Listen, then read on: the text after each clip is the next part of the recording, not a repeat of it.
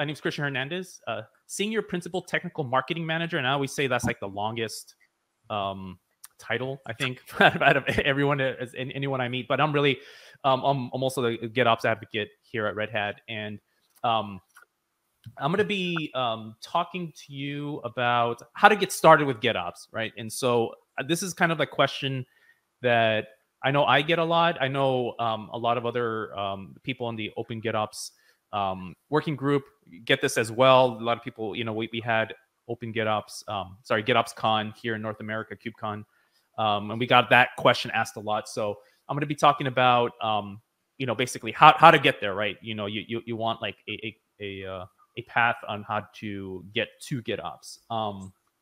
So first, let's talk a little bit about what is GitOps in general, right? Let's lay the lay of the land. I'm not going to go into it too deep. I'm pretty sure the other presenters have a lot with respect to what is GitOps. So I'm going to be talking high level here, but just to kind of set the stage. I always love using this quote because I think it's spot on, right? So Chris Short, who is a CNCF ambassador via the New Stack podcast, right? And that's the episode there, so you can actually hear him say this. But he said that in 2018, he said GitOps is a holy grail of DevOps. And I love this quote because I not only think it's like a spot on observation, but it's also indicative of how DevOps has evolved into to the forefront of how to manage a system and the software delivery system, and the actual systems that manage that software as well, right? So DevOps was here before cloud native, and so DevOps also had to evolve, right, as we got into the as Kubernetes hit the scene and cloud native architecture hit the scene. People were doing automation before then, with various things, and DevOps, since the practice had to evolve, GitOps is the way that DevOps had to evolve, right? And so, as I was saying before, GitOps isn't necessarily anything new. GitOps as a practice looks very similar to DevOps, right? And I keep going back to DevOps because GitOps is DevOps. If you drill down to it and you really think about it, it's really how DevOps operates a cloud native ecosystem, really, right? And so it's essentially, it's like, okay, we have DevOps, we have the DevOps practices, we had things in the past like Puppet and Terraform, we had all these automation tools, all these scripting. How does that look like in a cloud native ecosystem? And the answer is really GitOps, right? So and the idea with GitOps, and it stems from the idea of infrastructure as code. Well, we treat everything as code, right? So we treat not only the infrastructure, but also the deployment mechanisms and also the management, more importantly, via Git workflows. Git is a single source of truth. And since the declarative nature of Kubernetes allows us to have a declaration, right? Like this is how a declarative instead of an imperative approach to managing a system, it just fits right in, right? Like, let's just leverage that. Let's leverage the fact that Kubernetes reconciles everything. Let's take that same approach to managing the entire system. And so, so it's kind of like that whole idea of taking infrastructure as code and kind of just applying it all around, right? And so I believe GitOps really is the proof that DevOps works, right? Even the ability that we're able to do some of these things means that, like, DevOps, yeah, it's kind of like the Mandalorian, right? Like, if you guys watch the Mandalorian, this is the way, right? Like, there's really it's a natural progression of how to manage a cloud native ecosystem. And actually Dan Garfield, who you'll hear speak later on today, he came on my stream. So shameless plug, I do a GitOps Guide to the Galaxy biweekly stream. He actually came onto my stream and well, we had a chat about GitOps, and he said really the GitOps is things we just been wanting to do this whole entire time, but now with cloud native architecture, we're actually able to do it, right? So, like, things that we've been trying to do this whole time with things like like Puppet or Chef, right? I was a big Chef guy back in the day. And with VM snapshots and all these weird scripting tools, we can actually now do it natively, right, with cloud. And now we actually can do it. So before it was a pipe dream, now it's actually possible. And I'm going to end this kind of little part here. What is GitOps? GitOps is really what DevOps looks like in practice. And I think another way to think about it is DevOps is the culture, and GitOps is the practice, right? And so, especially when dealing with cloud native, the cloud native infrastructure, cloud native ecosystem. So how to get started, right? So this talks about how to get started, how what's the path, all this cool things. So how do you get started, right? So if there's really real prerequisite, like if you want to know, if you want to talk to me, if you want to, if this was actually like a gathering, you sit me down with a beer or a beverage of your choice, and you ask like, okay, what do I need to do? Really, you need to get started with DevOps. And to get started with GitOps is really, you need to get started with DevOps. And it's really, as cliche as it sounds, it's the truth. You need to start with your culture first, right? So your organization needs to be ready in order to utilize GitOps to its fullest potential, right? So I go back. I love quoting people. I quoted Dan. I quoted Chris Short. I'm gonna quote Kelsey Hightower in 2018, right? Kelsey Hightower at PuppetConf. So you can actually search for this on YouTube. Kelsey Hightower in 2018 at PuppetConf said, "You cannot rub Kubernetes on your situation and make it better." So the same is true for GitOps.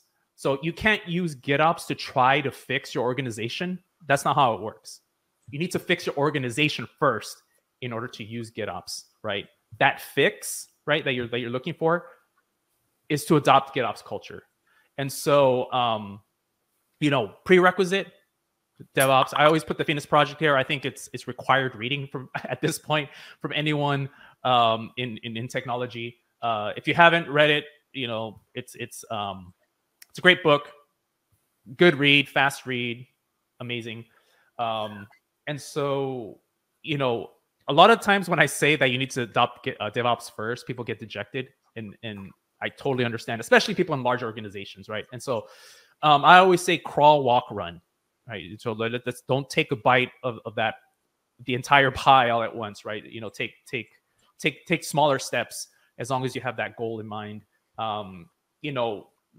For many, adopting a new culture is a daunting task, and I totally get it. I know someone, a CIO level, actually personal friend, who he wants to change the culture, right? He just took on the position, and it's a daunting task, right? And for many organizations, they take a few years to change their culture, even before researching any tool, before researching any technology. Right away as technologists, we want to jump on like, what's the coolest thing? It's all right. I'm a geek too. I'm wearing an Argo shirt. Obviously, I'm a geek. I love it. I understand it. But really, it starts with the culture, right?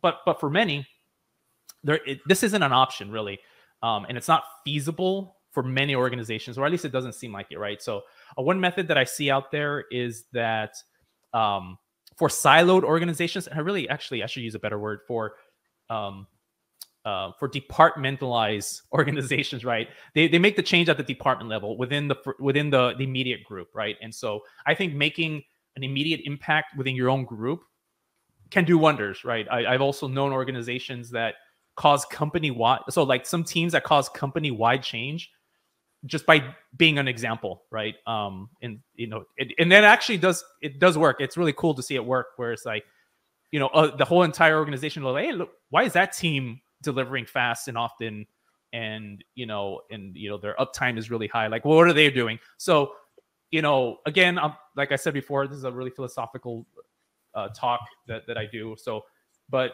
as cliche as it sounds, be the change you want to see, and also don't take a bite out of that pie holistically, right? So, prerequisite: adopt DevOps, look into DevOps, understand the culture first, then you'll be able to jump on to GitOps, right? And so if you're here, if you're probably some of you are like, all right, I'm already adopting DevOps.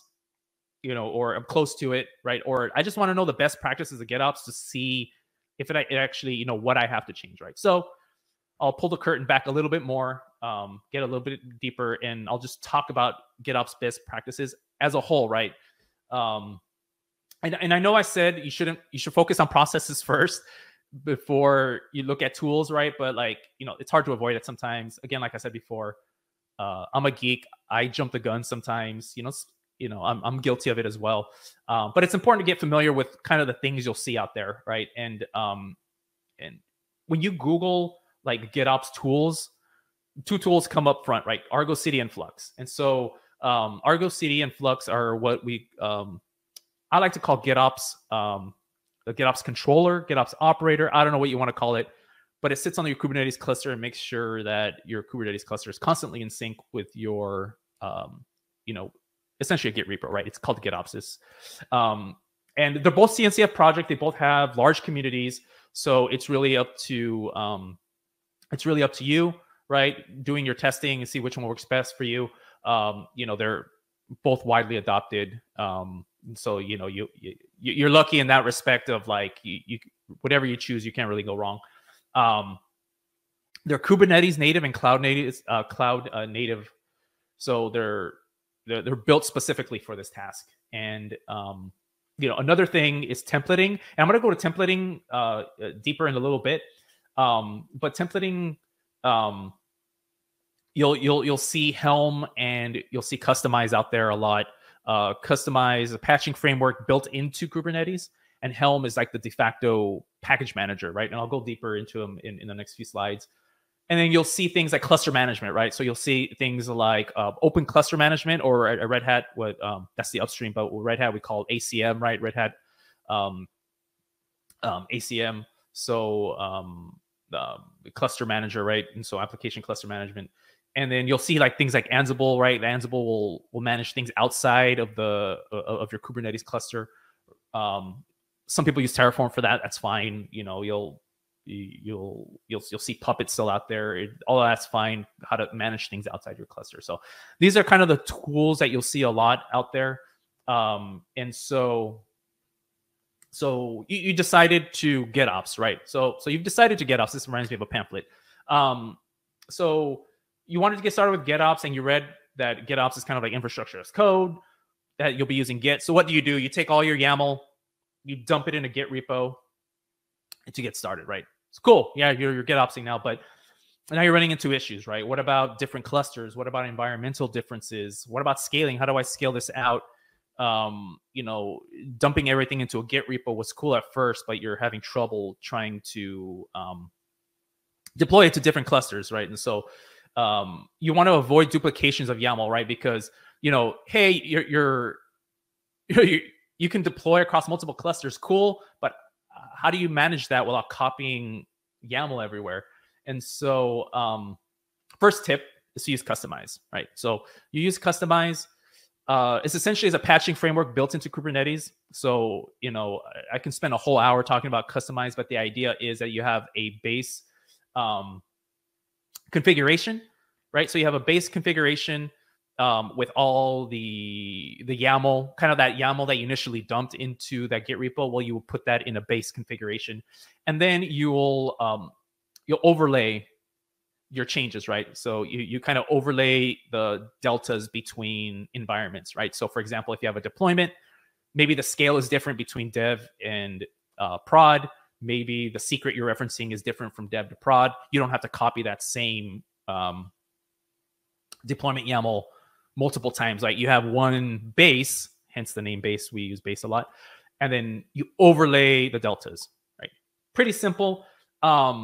It sounds more complex than it is. It's actually really, really simple to get started, right? You have things like, for those OpenShift users, you have like a deployment, a service, and a route.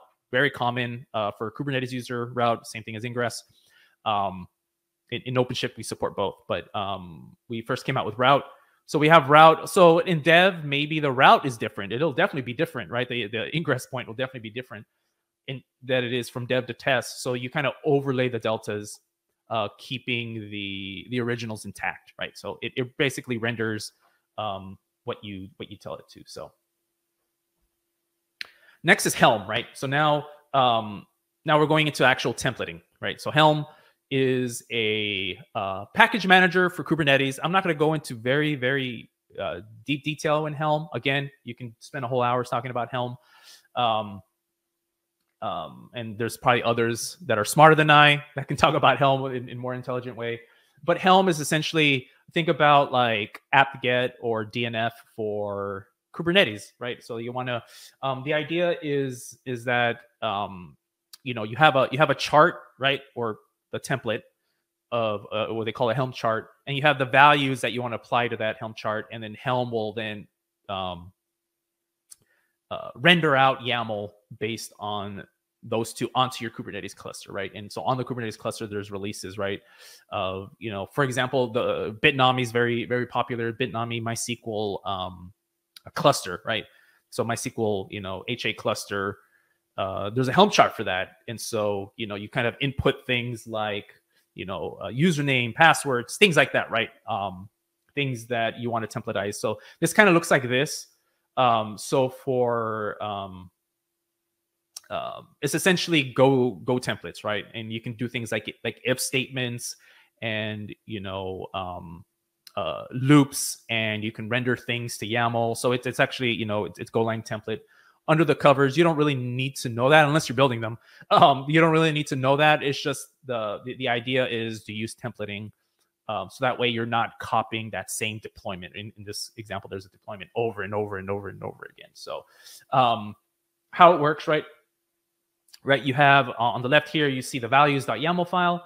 Cool, the values.yaml file has your options, right? So it says, okay, here are, context stir equals this, the mode equals that, right? Like it's basically key value in a structured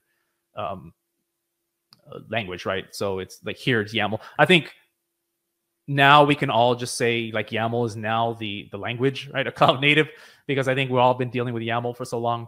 And on the right is basically how to render those. And so, you say, hey, install this application, and then put my values there. So you have a, here it'll render the deployment here. What's really, really cool about Helm and Customize is that since Customize is a patching framework that's built into Kubernetes, like every GitOps tool supports it essentially, right? And so you have Argo CD Flux, ACM, right? There's even modules for Ansible to interact with Customize and Helm. And so Helm is also supported by Argo CD and Flux and ACM. So it's essentially become the de facto standard how to deploy an app, how to deploy that. So really cool question. So would we use one versus the other? The answer is that it's not versus, it's a yes and question. Great question, right? I get asked that a lot. It's a yes and, right? You're going to use both in tandem, right? You're going to use one over the other. I know some organizations that have their application, but they're using a Helm chart to deploy something that supports their application. So for example, if like I'm a front end developer, right? I'm doing Node.js and I'm deploying a front end, right, with some middleware and then a database backend. I'm using the Bitnami for my database deployment. So I'm using a Helm chart with Customize for my application and the backend. So you're kind of using both. You're using both, right? So Customize, patching framework, and also the templating is to use Helm. And so best practices for Git workflows. And so I'm going to kind of drill through these really quick, right? I have like a few slides left, right? So controversy here. Everyone knows this is a controversial subject. I always say separate your YAML from your application code. Separate them. Yes, I'm really serious. They'll have independent life cycles. So the idea is that your application code is going to have constant commits and testing on it, whereas your deployment code doesn't really change all that often. I mean, it does change, but not in the same cadence, right? And also there's other things that you need to keep in mind that goes along with this, right? You use directories for environment variables, not branches. Yes, I'm being serious, right? So like a lot of the things that developers do that may seem natural to do with your GitOps repos is actually not, right? They have, you know, even though you're using Git, you're using different Git workflows. You're not using branches. Costas from CodeFresh has an amazing blog about why you don't use branches, right? Why you would use directories. But the idea is that a promotion, right? A merge is never simple, right? Because if you're merging from dev to prod, you're not merging the whole thing, right? You're only merging things, you know, like the secrets. The secrets are going to be different. The scale is going to be different. How do you only merge a subset of it? It just gets really complicated. I can go on and on about that. But use directory for environments, meaning leverage, customize. And so use chunk-based development, right? So, you know, we're going against all grains, right? Don't use branches. Don't use release branches. Use short-lived feature branches, right? And then you work off a trunk, or AKA main. Yes, we're deploying for main. You can call it whatever you want, but the idea is that you have a short-lived feature branch, and you know, once it's merged into the main trunk, you delete your feature branch. And if you want to know more about trunk-based development, you can just Google trunk-based development. It's the first hit, and find out more about trunk-based development. And you can, you know, hit me up on Slack or Twitter, and, you know, talk more about why that works for GitOps, right? And so, last but not least, use protected branches, right? So, you know, most people can get behind this. Basically, branch protection rules, you know, don't allow forced pushes, you know, protect against accidental deletion, and it forces code review, right, and approvals. So protected branches is also a good way. And so I see that I'm about a couple minutes over, but I am done. Thank you, everyone. This went a lot shorter in my head when I was practicing it. But, it always does, Christian. It always does. So thank you. I'll be in the chat if you have any questions. I'm going to be in chat all day. So yeah. So anyways, I'll hand this off to Cornelia here. So.